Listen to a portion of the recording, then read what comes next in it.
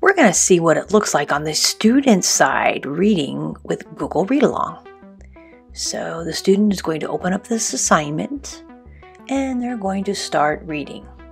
Let's read. What is at the farm? What is at the farm? Great reading, that was fast. The cow is on the farm. Fabulous. The sheep is on the farm.